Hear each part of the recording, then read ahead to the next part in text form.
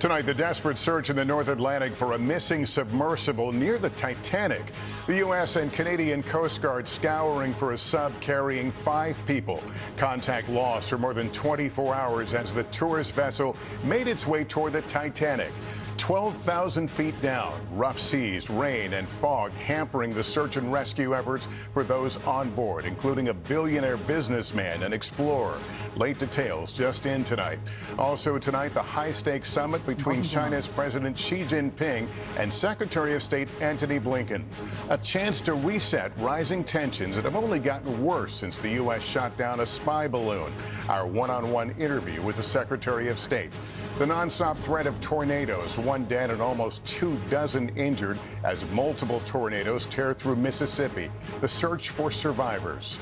A weekend of mass shootings, some of them deadly. But when it happened twice last month in another country, they took quick and decisive action. Richard Engel is there.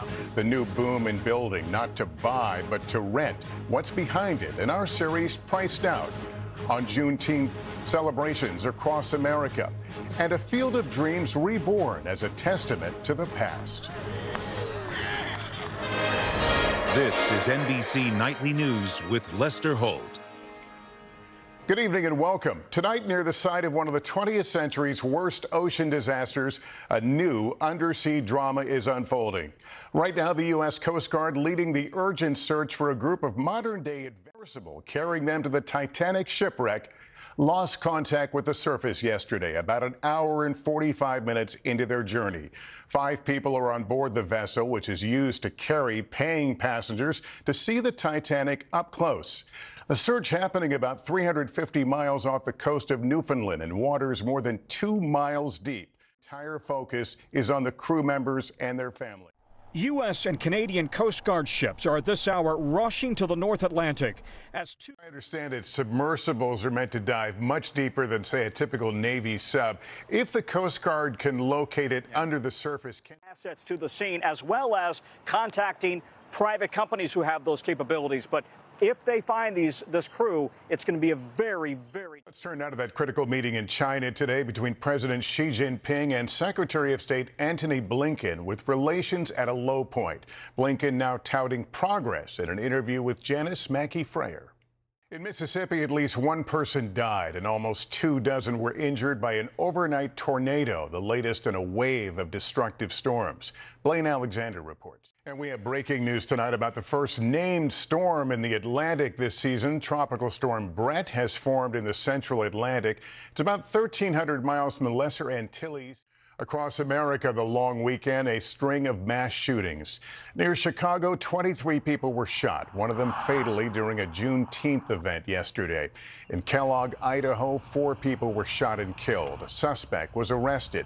And in San Francisco, 6 people were injured in a shootout involving 2 cars. 2 were hit by stray bullets and 2 young girls were hit by the car. In Washington, over to how to stop the violence. Tonight, Richard Engel reports on how lawmakers in Serbia responded following 2 mass shootings there. Serbians didn't see it coming.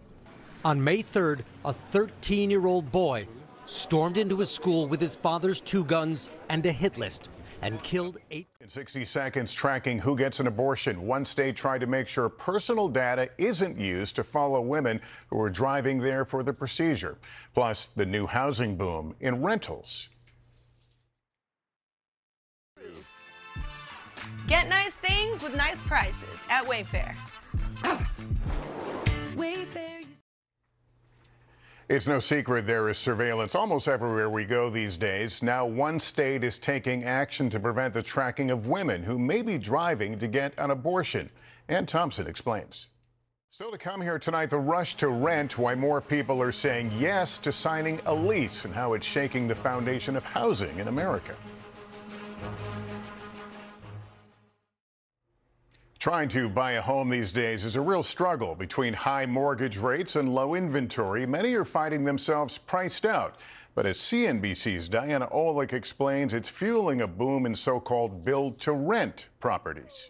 When we come back here tonight, the boys of summer back on this historic field of dreams. The remarkable story of how fans brought this baseball stadium back from the brink.